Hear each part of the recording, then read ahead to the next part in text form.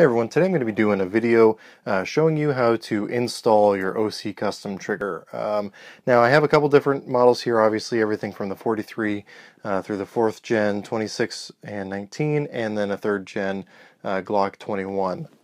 So here I have a couple different styles that you might run into, so hopefully I'll cover the gamut of whatever kind of install you're going to be looking into. Now, just as far as my history with OC custom triggers, I got my first one for my Glock 21 here probably almost 2 years ago, and I was a huge fan. Absolutely loved it, absolutely adored it.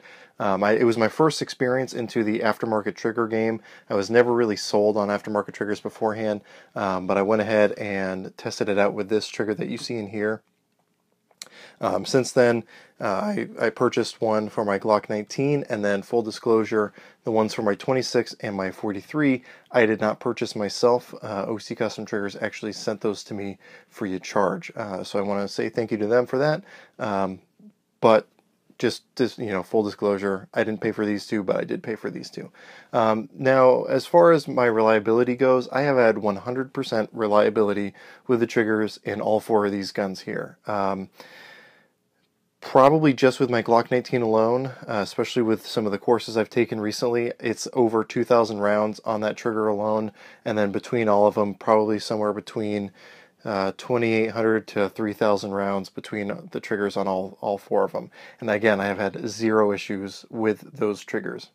So hence why I feel comfortable putting them in all my guns, considering that especially these three are my carry guns. So I trust my life to these. Like I said, they're my carry guns. I have no reservations trusting my life to these triggers. Now, in my review videos for each of these, though, people were saying, hey, how do you install those? I'd like to do that myself. How does that work? So I figured I would go ahead and do this video here. Because this could be a potentially long video, I'm going to do my best to signpost it. So if you're looking for a specific aspect of it, hopefully, I'll either put annotations on the sides so you can just click and go straight to what you're looking for, so you don't have to kind of flip through the whole video. But again, that said, I do want to make it kind of comprehensive, so if you do watch the whole thing, it is going to be pretty long, hence why I have those signposts there. Now, a couple disclaimers I want to get out of the way as well before I get into this. First of all, I know OC Custom Triggers recommends this, and I recommend this as well. Have a qualified, trained gunsmith do the install on your trigger for you, especially if it's something you're going to be carrying. But that said, if you feel comfortable doing it yourself, then Glock makes it exceptionally easy to do, and so I'm going to walk you through that now. So I'm going to go ahead and start with my Glock 43 and then show you all the aspects of that, and then we'll move on to the other models. So without any further ado, I'll clear this out. I'll get all of these returned back to their factory triggers, and I'll show you from beginning to end how the process goes. Alright, so here we have my Glock 43. Now I want to demonstrate to you what the trigger is like on these before you swap out, so what the factory trigger is going to feel like. Glock advertises that their triggers are about 5.5 pounds out of the box. I personally have never experienced that. All of mine seem to be considerably heavier, so I'm going to demonstrate that for you right now. It can be a little difficult getting that trigger safety actuated with the scale, and so let's see where this is going to pull at. Okay, so right about 7.5 pounds. That's pretty consistent, but just for sake of repetition, let's go ahead and try that again, just so you can see that was not a fluke. And again, depressing that trigger safety. Let's see where it's going to break. That was even heavier, closer to 8 pounds. Now, this time I'm going to show you that it's actually staying on that trigger safety the entire pull, just so you can say, well, that's what's causing the heavy trigger pull. So get it to break, and again, upwards of 8 pounds. Again, that is consistent with every Glock trigger I've ever experienced out of the box. It is always heavier than advertised. And again, anyone who's felt the triggers can tell it feels a lot heavier than 5.5 pounds. So let's bring that trigger pull down significantly. So first, what we're going to have to do is obviously disassemble our Glock. Want to make sure it's clear, and then we're going to pull down on the little takedown levers on both sides, pull back on our slide just slightly until we feel it kind of start to give, and then while pulling down on the takedown levers, push the slide forward, and it's going to come off. We're going to set this off to the side and focus on the frame here. Now, at least as of now, there aren't any future generations of Glock 43s, so we really only have to deal with these two pins right here. It doesn't really matter what order you take them out in. However, I have noticed, I see a lot of people when they take out these pins, whether it be on the 43 or really any of the Glocks, they tend to sit there with a punch and hammer this thing out. That's really not necessary. What you'll notice is the slide lock right here, where it goes in, it has a little bit of spring tension on it. So what I'll do is I'll get right to where it goes into the locking block, which is this silver block right here, and I'll kind of push down on it, and all I have to, it already went, so I'll do that again. I just push down on it a little bit, kind of jiggle it around, and then it will, just putting a little bit of pressure on there, it'll let me push that pin all the way through. So again, you don't need to sit there and hammer away on it, totally unnecessary, and you know, anyway. Then we have this pin back here, which is going to house our trigger assembly. Pushes straight through easily enough.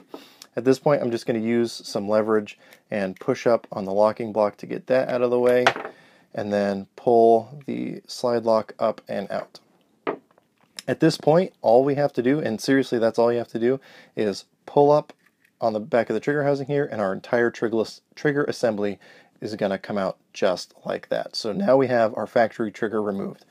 Now, the one that I got from OC Custom Triggers was already assembled with its own trigger housing and the springs and the connector as well. So I didn't have to do any assembly on this.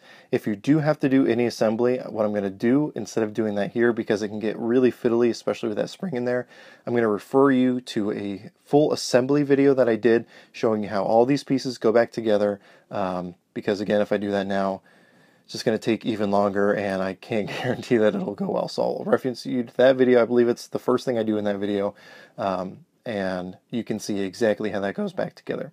Once it is assembled, seriously, all you have to do is drop it straight in, making sure that the trigger housing kind of rides that ramp down in the middle, and making sure that the trigger itself goes into the opening for it right back there. And sometimes the back of the trigger bar here can get caught up, so sometimes you have to kind of push in on that and then push it down in, and it is more or less installed. All we have to do is put our pins right back in. It should be easy enough. I'm going to go ahead and put my slide lock back in place. You should be able to see daylight through if you put it in the right spot. Put the locking block back in. And then I'm going to put this pin in from right to left, just so I don't have to worry about the detents hitting. And again, just kind of wiggling on that slide lock right here, it should push through just fine like that. So at this point, what I'm going to do, make sure that my guide rod is aligned properly, throw it back on, give it a full cycle, and let's see what our trigger pull is at right now. Now it does have, I believe, a ghost connector in there. Make sure I reset this. And pulling that down. Alright, so now we are at actual 5.5 pounds. So what Glock says the trigger's at, now it actually is after replacing those components right there. Now, if with the slide, if you have to replace any parts on the slide comes apart very easily. So what I'm going to do is I'm going to push in on the guide rod just to release it from where it locks into the barrel. I'm going to push up on the chamber part of the barrel and pull that straight out. Now, in order to actually disassemble this section in here, it's going to be hard to tell, but there's a little black sleeve visible just down here at the bottom of that little U. What I'm going to do is I'm going to take my Glock tool here and I'm just going to push down right on that bar, or that sleeve, all while pushing on this back plate right here. And once you feel that push down, you can push down on the back plate here. And I like to keep my thumb over it just in case anything under spring tension wants to pop out. And then you can pull out your striker assembly, and then this spring right here for your extractor. Let gravity help us there. Now, in order to get this little safety plunger out, what we have to do is push up on it, and then our extractor will come out, theoretically. So again, let gravity be our friend there. and then we can just, hopefully, our safety plunger will fall out. So if you have ordered extra springs, in order to get that spring out, all you got to do is literally just pull it straight out and put your new one right back in.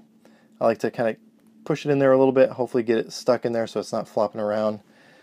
Then, if you have to replace the striker spring, which is up to you if you want to go that far with it, what I like to do is I'll set my slide on end just like this and kind of let it do some work for me as a holder for it, and I'll set the striker part off just enough so that it's sitting on the top just like that. And what I'm going to do, and this part can be really tricky, I'm going to pull down on the striker spring, and there's two little cups up here that keep it in place. So I'm going to pull down with one hand, and maintaining that pressure down with my other hand, I'm going to pull those two cups off. So hopefully we'll get this done first try.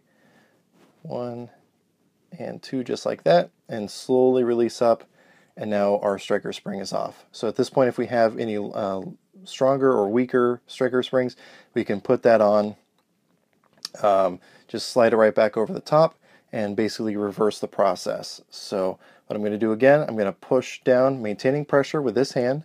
I'm going to slide these cups back into place. I like to try to do the far side first, far side being the side, you know, that on the hand that I'm pushing down with. And then slide this second one in easier. I do that this way in this order because it's a little bit easier to do the little finesse maneuvering with the hand closest to it. So at that point, again, I like to release the pressure slowly just in case something didn't align properly. And at that point, our striker assembly is put back together.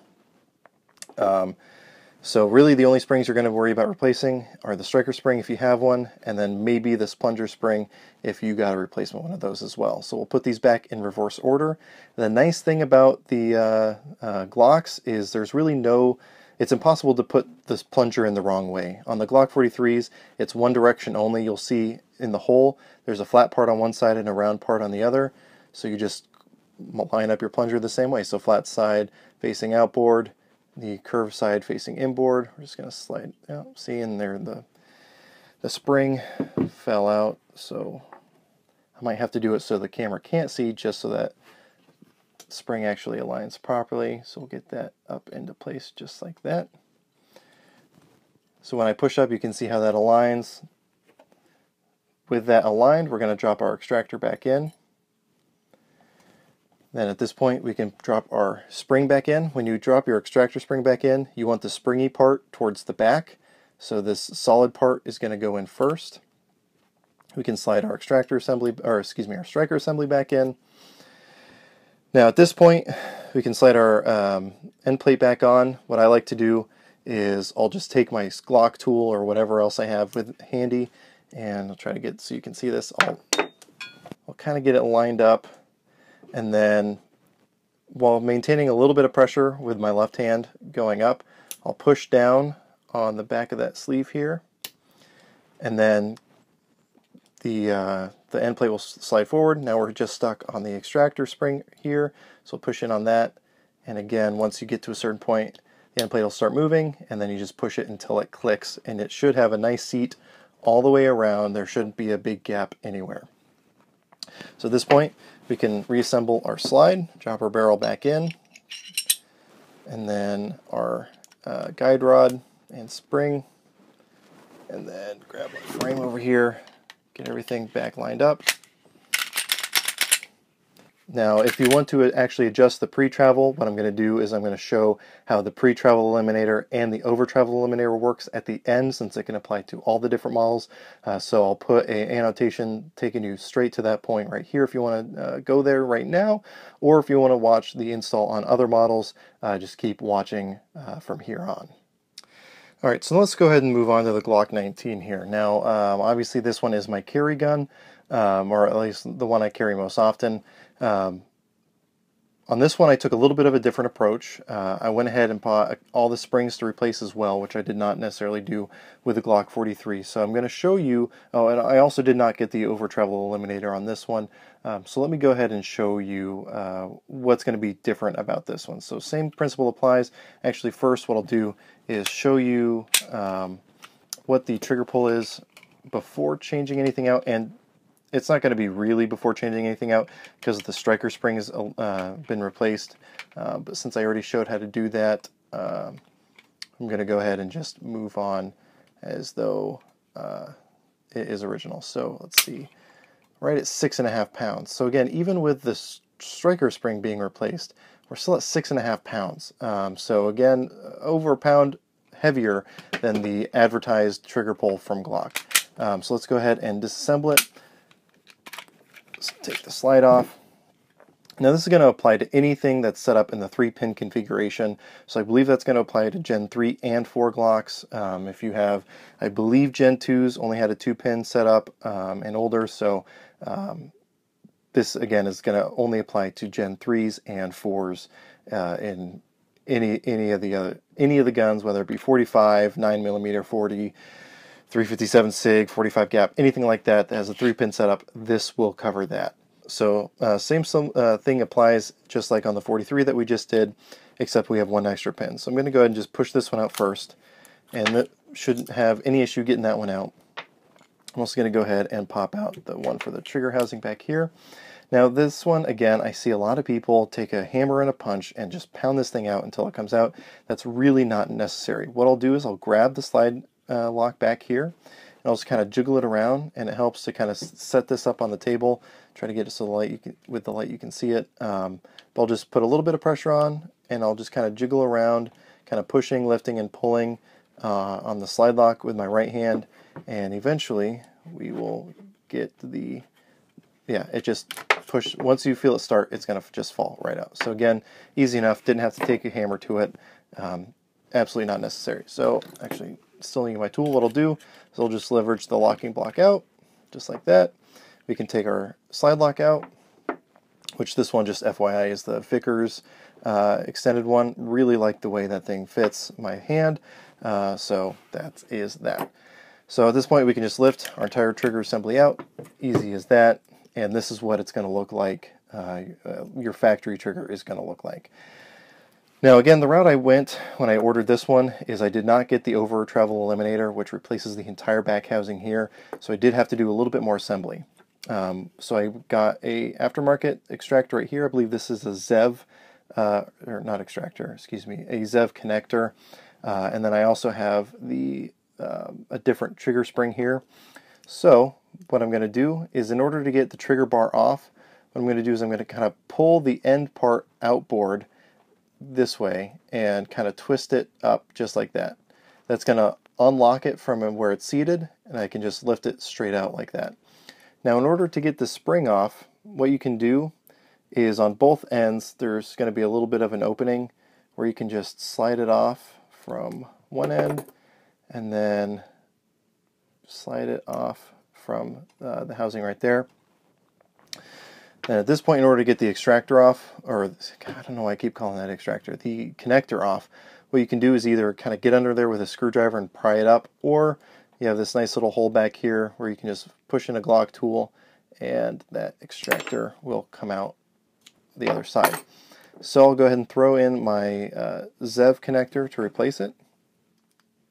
And all you got to do is line it up and push it in the hole.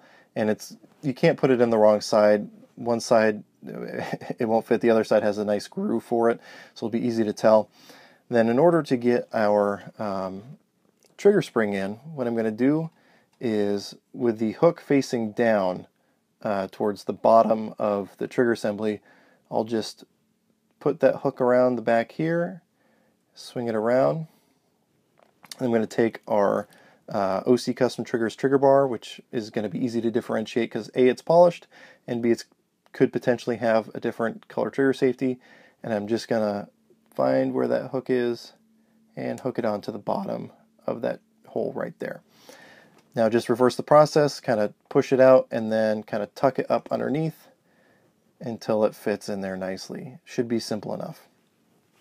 Then I'm going to just drop in the trigger housing back here, making sure that the trigger goes into its home as well, and push it straight down. At this point, I just need to push all the pins back in. Let me see, yeah, got this one. Just pop this one in the back. I'm going to go ahead and push in the locking block, and get this pin in on the top, because I believe that your the little spring here is supposed to be under tension on that top pin. So just going to tuck the slide lock back into its place, making sure you got daylight all the way through. And then I'm going to push in from right to left so I don't have to worry about going over the detent. And then if it gets stuck, again, all you got to do is kind of play around with that slide lock until it goes right where it needs to be. So at that point, that's all we have to do on our frame. If you want to know how to deal with replacing any of the springs in the slide, I'll let you skip to the part where I do that on the Glock 43.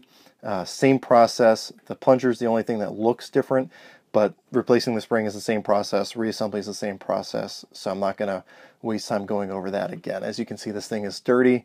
I don't think I cleaned it after that class, but it still runs just fine because it is indeed a Glock. So again, make sure that our guide rod is lined up, slide it back on, and let's see what difference we have now. So let me make sure I reset this trigger scale, which you get, just for sake of mentioning, is a Wheeler trigger scale. So get that on the safety back there. And that was 3.5 pounds. Let's try that again. See if we get something similar. So reset that. Yeah, so 3.5 pounds again. Pretty consistent from what this thing pulls from my awareness of it. Now, just replacing the trigger itself won't do that. You kind of have to replace all the springs as well. Personally, I think that's about as light as I would want to go on a carry gun. I would not want to go any lighter than that. But hopefully I'll be doing a little philosophy video where I talk about triggers on carry guns. So for more on that, you can watch that video, which if I make it here soon, I'll link to this video as well, so you can see my opinion on that. Now, so at this point, we've replaced pretty much everything you can replace between the 19s and the 43. So the only thing that's different that I haven't really gone over is the over travel eliminator and how to adjust the pre-travel eliminator. So I'm going to go ahead and do that now. If you're just jumping up to this point, then we just finished replacing all the stuff for this trigger, but we want to go ahead and adjust the pre-travel eliminator on this trigger. So when you actually depress the trigger, making sure that there's nothing in the chamber, you're going to see that little hole right there. So now that I have the little Allen key here that they provide you with, along with a manual showing how this works, all you have to do is get that little Allen key into that slot, and depending on which way you rotate, it's either going to increase or decrease the amount of pre-travel you have. Now obviously there is going to be a point where you've taken too much out, and the way to tell that is, because obviously you want to make sure that all the safeties on the gun work the way they're supposed to. Now if you see right here, let me actually use this little Allen key as a pointer. The back here is the trigger safety, so you can see that moving back there. You want to make sure that there is still a gap between the trigger safety and the back of the trigger guard back here. If there is no gap, what can happen is your trigger safety may not actually be able to swing out the way it's supposed to, which is going to make the trigger easy to pull, or actually able to be pulled without a finger actually being on the trigger. So make sure that you have that gap right there. Really, really important that you have that gap. So you can bring it back as close as you want to there, but again, you don't want to go any further than that. Now, the way I have it adjusted, I have very little pre-travel before I pretty much hit that wall as soon as I start applying pressure, and then obviously there's going to be a little creep because it is a Glock, and but again, very little overall travel once I put my finger on that trigger, which is a huge, huge improvement over how this thing comes from the factory, in my opinion. Now that we've talked about the pre-travel eliminator, let's talk about the over-travel eliminator. Now, in order to do that, I'm going to grab my Glock 21, because this is my only Glock with an over-travel eliminator. And so while I get this thing taken down, let me explain why this is the only one that I have the over-travel eliminator. So like I said, this one I kind of went all out because it was my first time getting an aftermarket trigger, and I decided, you know what, let's just do all the bells and whistles, and I went ahead and sprung for the over-travel eliminator as well. However, my experience with the over-travel eliminator is, while it does indeed eliminate some of the over-travel, it's not so much that I feel like it's worth the added cost. If if you are a huge trigger aficionado and you feel like you're going to notice whether that trigger has over travel or not, then it's really not that much to spring for, but again, that's going to be up to you. If you decide not to get one and then decide to get it later, it's really easy to swap it back in and get everything back the way it's supposed to be. So again, this is going to look very similar to the Glock 19 trigger that we just did. The only difference is it's going to come with a replacement trigger housing that has a little set screw back here and a little hole for you to get into it right back up in there. By adjusting it forward or back, you're going to get it to the point where, if you see, I don't know how well you're going to be able to see this, but that set screw is pushing in further and further or more and more back. So as your trigger is getting pushed back, what that's going to do, I don't even know if I'm going to be able to demonstrate this with the oil on my fingers, but as your trigger comes back, that little set screw is going to physically stop it before it goes all the way back. So again, it's going to eliminate the distance traveled after that trigger actually breaks. Now the thing to be careful with here though is if you eliminate too much of the over travel, your trigger won't actually actuate. So you want to make sure that while you take some out, you don't want to push it too far in, otherwise again you won't be able to disassemble your Glock. Now if you do find yourself in the unfortunate situation where you twist this set screw too far in and you can't depress that trigger, I'm going to show you what happens. So I'm going to set this set screw really deep and hopefully we'll be able to set up exactly what I'm talking about. The first time I did this, I experienced this. It was extremely frustrating. I couldn't figure out how to disassemble my gun, but thankfully I was able to find a resource that explained it fairly well, so I'm going to do you guys a favor and explain it right here in case you run into that problem as well. Again, same Vickers slide lock here. Slide in our last pin. So hopefully I set that set screw deep enough to actually get this demonstration to work. Okay, so I'm going to push on the trigger, and no matter how hard I push, you're going to not hear it click. So it's not clicking. So what that means is, if I can't depress the trigger, then I can't take the slide off and I can't get this fixed. So what do?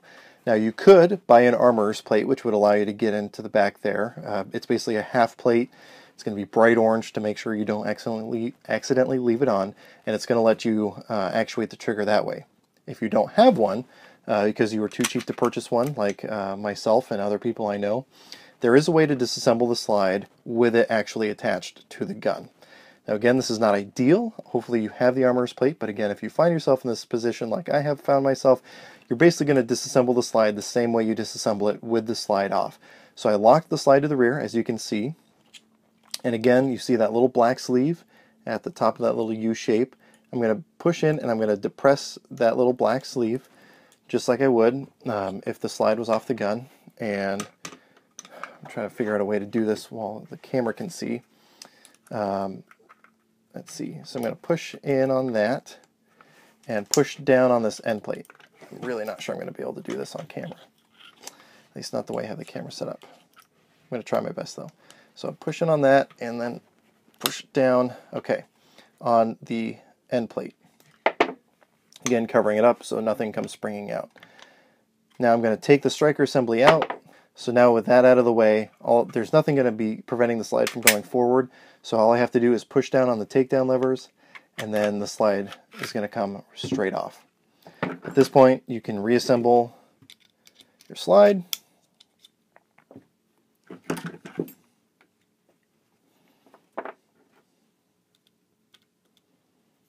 Push down on this little sleeve here.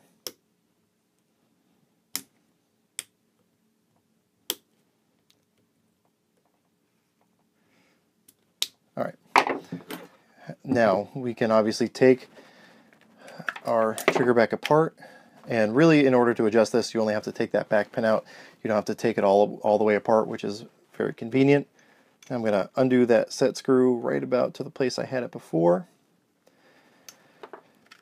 Pop that back in, get our pin back in, reassemble, and hope and pray that our trigger will actually break. Now again, you can see that there's going to be very little over travel once it actually breaks. So it definitely does do a little bit, but again, it's up to you on whether or not that's worth it. Again, for me, I just bought the one. I didn't buy them for any of my other Glocks, so keep that in mind and decide for yourself what you want to do. So now that we've installed them back on our Glocks here, I do want to say one more thing before I finish, and that is if you're going to alter the triggers on your carry guns, I highly, highly, highly, highly, highly recommend function testing it before you actually put it back into service as a carry gun. If you have the opportunity to do this at a range, please do it at a range so you can actually test it immediately before putting it back in your holster. The reason I say this is especially if you're going to start swapping around the springs, your striker springs.